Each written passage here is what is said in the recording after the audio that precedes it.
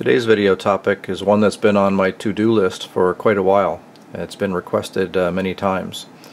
What we're going to talk about is the gain bandwidth product and slew rate and how it applies to op-amps.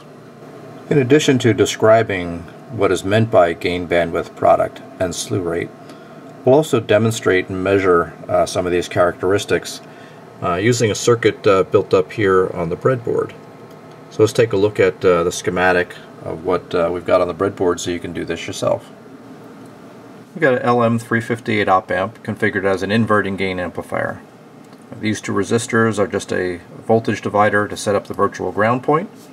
We're taking a signal out of a signal generator through an adjustable attenuator so I can control the magnitude of the voltage going into the amplifier. Terminated that in 50 ohms so the signal generator sees a constant load. AC coupling that into the amplifier. And I've got three different feedback resistors that we can put in here to configure basically an inverting gain of 1, negative 10, or negative 100, or 0 dB, 20 dB, and 40 dB. This discussion will apply to the vast majority of general purpose op-amps on the market, because the vast majority of these op-amps are internally designed to be compensated with a single dominant pole. What that means is that the open loop frequency response is going to fall with this single pole response, which really means that the gain, open loop gain, falls at a rate of 6 dB per octave change in frequency, or 20 dB per decade change in frequency. So each time we increase the frequency by a factor of 10, the gain falls by 20 dB. And this is basically what we call a single pole response. So at very low frequencies at DC, you're left with the maximum, open loop gain of the op amp, which is typically, maybe 100 volts per millivolt, something like that, a factor of about 100,000. But typically at frequencies, below a kilohertz or even lower sometimes, the frequency response breaks and then falls at this rate. This single pole response has a nice property in that the product of the voltage gain that you configure when you set up a closed loop amplifier like this, the product of that voltage gain and the bandwidth that will result from that amplifier is a constant value called the gain bandwidth product. Again, in most cases, the gain bandwidth product is also equal to the small signal unity gain bandwidth. So again, for unity gain, if the AV is equal to 1, then the bandwidth is equal to the gain bandwidth product would be the unity gain bandwidth. At other gains, so let's say we set up an amplifier with a gain of 10, that would be 20 dB. So 10 times, in this case, 100 kilohertz would be 1 meg. If we set up a closed loop gain of 100 or 40 dB, then 100 times 10K is also 1 meg. So you can kind of see how this product plays in. Now the nice thing about that is, typically using it the other way around is, let's say you need an op-amp circuit that has got a gain of a particular value, you can then predict what the bandwidth will be by basically taking the gain bandwidth product divided by that gain you're going to use, and that will essentially tell you the bandwidth. We'll measure the bandwidth of this op-amp under a couple of different gain conditions. So right now I've got it configured with a 10K feedback resistor, and that gives us an inverting gain of 10 or 20 dB. And I've got the attenuator set up so that the output amplitude of the amplifier is 1 volt peak to peak. So to find the 3 dB bandwidth, we just increase the frequency of the signal generator until the output amplitude falls to 707 millivolts peak to peak. So we'll just reach over here and start adjusting the frequency up on the signal generator. And as we move up here, we can see the amplitude starting to fall. I'm going to increase the sweep speed of the scope here a little bit so we can still see the waveform. Keep increasing that waveform frequency. Now we can see we're starting to get down, right about here or so. Right about here we're at that 707 millivolts peak to peak. That's the amplitude has fallen, and our frequency on the signal generator is just about 63 kilohertz. 63 kilohertz at a factor of 10x. So if we've got a gain of 20 dB or 10x, and a 3 dB frequency of about 63 kilohertz, that means that the gain bandwidth product for this particular op amp under these conditions is about 630 kilohertz. So let's take one more measurement point and see if that all lines up. We'll start by bringing the frequency back down to about 1 kilohertz here again, and slow the scope back up. And I'll take out this 10K resistor. Let's stick in a 100K resistor. The 100K resistor will now configure a gain of 100x. So I'm going to decrease the input amplitude by a factor of 100. So now I've got that same 1 volt peak to peak occurring at that 1 kilohertz. So we'll again increase the frequency of the signal generator until that signal level drops down to about 707 millivolts. And that should be coming right up about here. Let's see. One more click or two. Looks like right about here. So we're right at about 6.4 kilohertz. So 6.4 kilohertz now with a gain of 100x. So again, 100x times 6.4 kilohertz gives me the 640 kilohertz for the gain bandwidth product. And that's pretty close to the 630 kilohertz that we calculated for the 10x.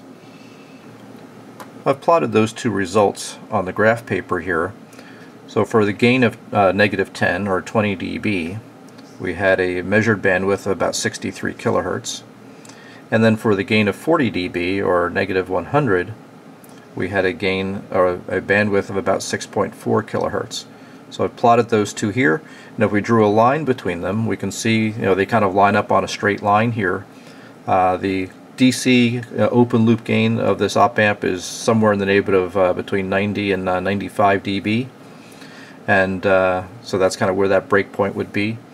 And we can see that this leads to a unity gain bandwidth of about that 630, 640 kilohertz shown down here. So let's go the other way and go down to unity gain with the op amp and see if we can get out to that 630, 640 kilohertz unity gain bandwidth. So we'll replace the feedback resistor with a 1K feedback resistor. That will configure us for an inverting gain of 1. I'll increase my signal amplitude here so that I'm back up to about that same 1 volt peak to peak. And let's start increasing the frequency here. As we keep increasing this up, I'm going to speed the scope up again. Okay, so we're up at nearly 100 kilohertz here. We're starting to drop. But we can see that we're dropping now to 700 millivolts here, but I'm only at a frequency of about 130 kilohertz. So what's going on? Well, the key to what's going on here is that we are now being slew rate limited. Take a look at that waveform. That is no longer a sinusoid. So we're running into the slew rate limit of this op amp for this given frequency. So let's talk about what's meant by slew rate limit.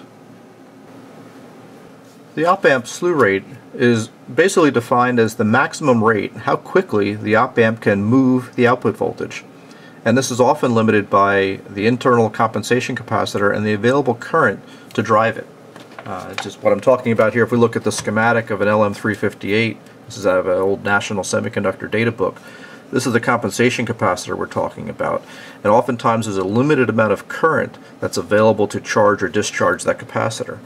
And that gives rise essentially to a limited rate at which the output can be swung.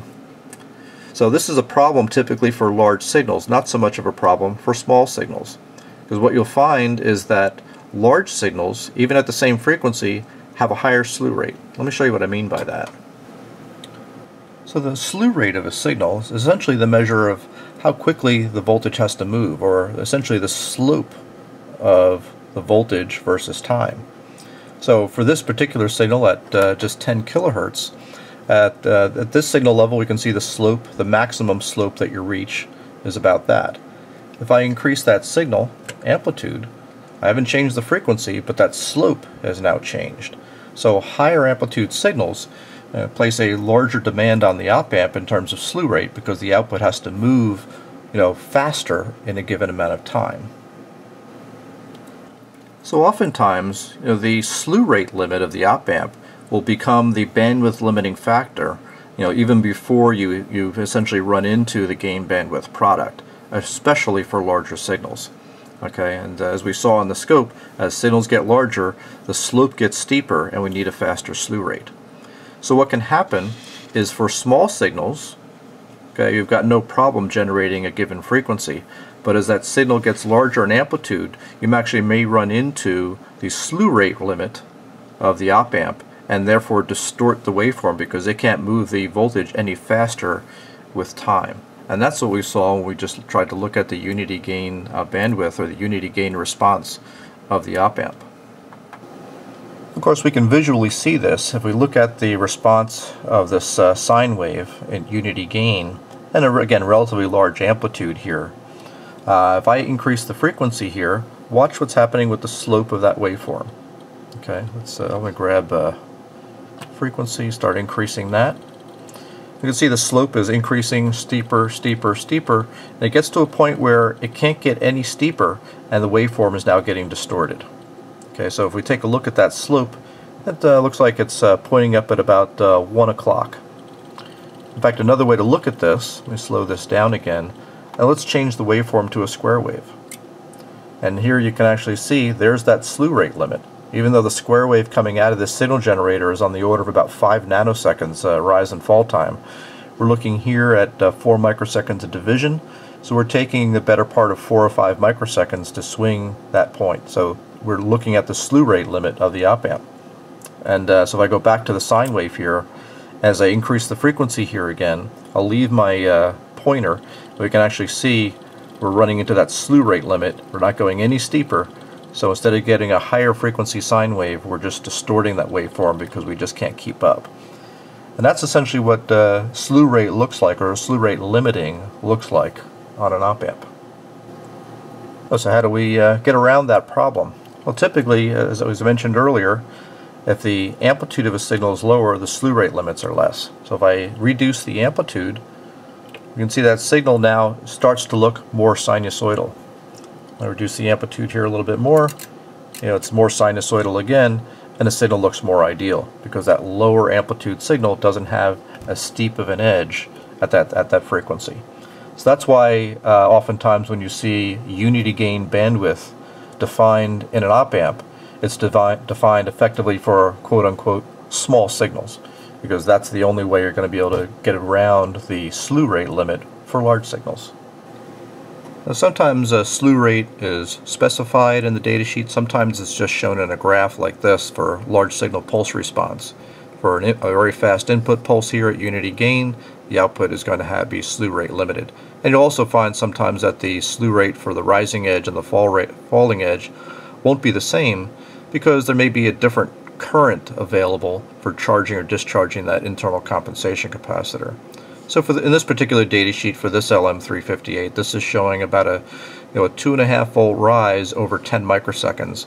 So that gives rise to about 0.25 volts per microsecond. And that's oftentimes the way you'd see slew rate specified in terms of volts per microsecond. So let's look at what this op amp is doing. So if I switch the waveform over to a square wave, I can see that that slope it's being governed by the slew rate limit. If I just turn a pair of cursors on here and have those cursors positioned on that, I can read directly off the scope that we're looking at about 203 kilovolts per second, which also translates to about 0.2 volts per microsecond. So that basically lines up with about what we saw in the datasheet. So we can relate that back to sinusoidal frequency as well. So again, for this op amp, we're looking at about 0.2 volts per microsecond.